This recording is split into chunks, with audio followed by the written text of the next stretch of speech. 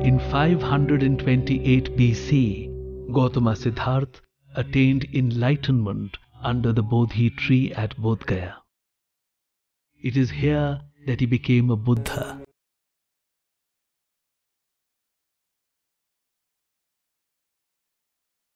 For 1 billion Buddhists in the world today, there is no place more sacred than Bodh Gaya in Bihar.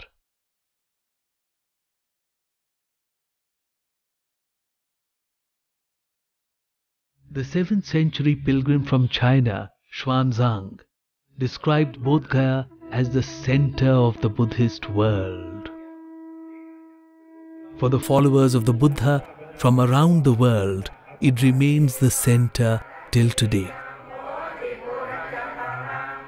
I've traveled to caves, I've traveled to temples in many different countries, and there's a feeling among the senior monks that this is the time for us to pray, to come together back to Bodh Gaya, because this is a sacred place, the most sacred place on earth.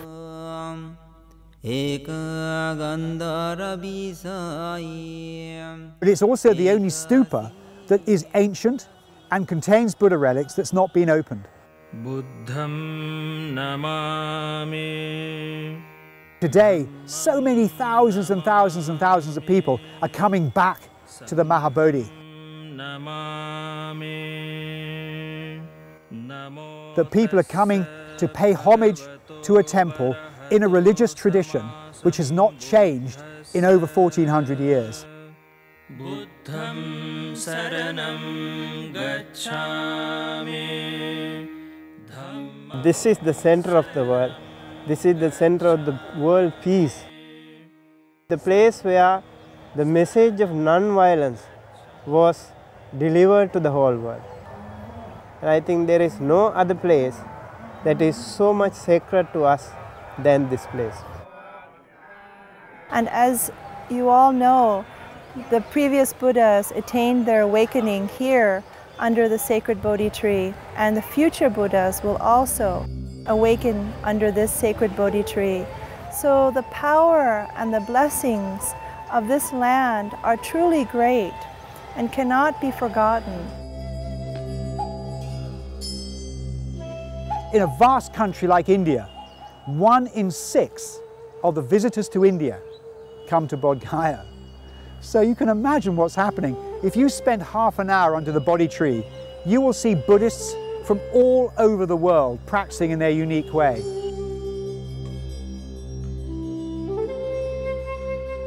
Bihar state, of course, has so many sacred sites in it. There's Nalanda, there's Rajgir, there's Vaishali, and of course, of utmost importance is Bodh Gaya.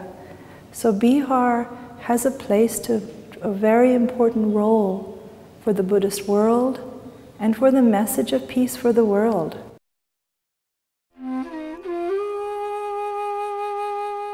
The Buddhist heritage of Bihar is so rich that it staggers the mind.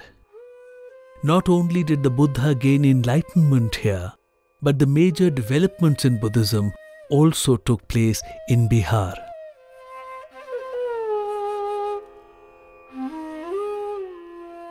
The vast Buddhist universities at Nalanda, Udantpuri and Vikramshila had hundreds of teachers and students. They came from across India and from the many countries of Asia that had embraced Buddhism. The greatest of these was at Nalanda. Here there was a spirit of vibrant intellectual thought, a climate of discussion and debate. One of the most important universities in the world was developed not in the medieval West, but right here in India. And here I'm referring to the university consortium of Nalanda, Vikramashila, Somapura, Odantapuri. All of these various universities were instrumental in producing people who were capable of understanding and articulating what it means to have universal knowledge, knowledge that's applicable across cultures and across times. The great teachers of the Nalanda University are worshipped till today, all the way from Tibet till Kalmykia in Europe. So all Tibetan tradition, you see, come from each different tradition. Their original sort of masters all come from Nalanda. So I usually used to describe Tibetan Buddhist tradition is a pure lineage of Nalanda tradition. What a place Nalanda must have been in ancient times, and what a region Bihar must have been.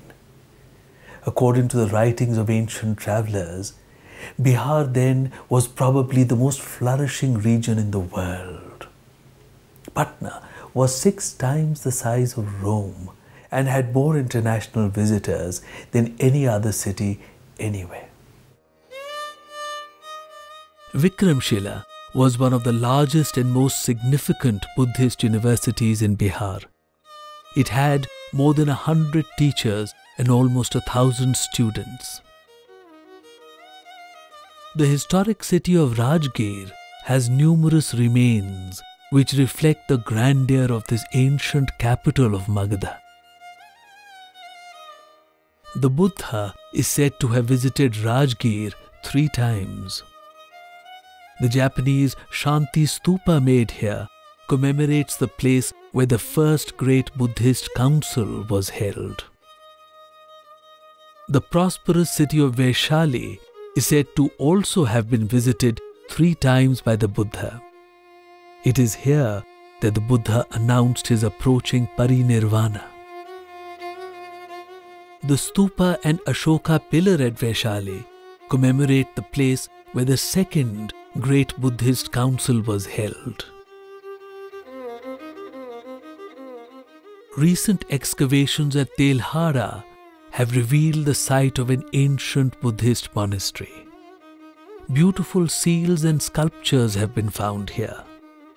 Indeed, the land of Bihar seems to have a vast and unending treasure of history buried under the surface everywhere. Bihar was the center of the Buddhist world in ancient times. It still is.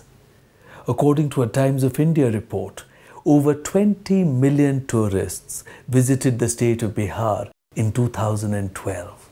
Millions more wish to come every month.